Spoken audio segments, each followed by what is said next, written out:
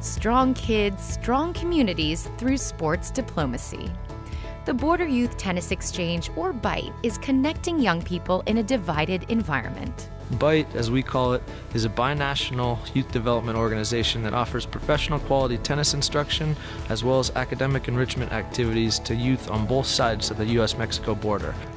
Empowering boys and girls in Nogales, Arizona and Nogales, Sonora, Mexico, where poverty, addiction, and crime is prevalent, BYTE provides young people with a safe community and alternative path.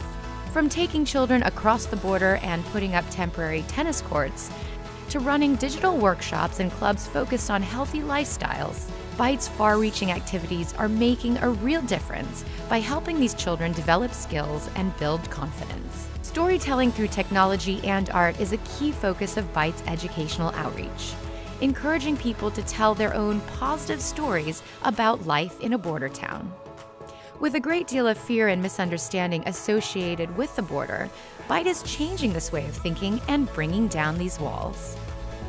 Speaking of the current narrative, I don't think grown-ups can be fixed. Don't work too hard on them, but work hard on the little one. So focus on the very young about this current narrative so they can actually write a new chapter. Discover more about BYTE's important work at www.bytetennis.org.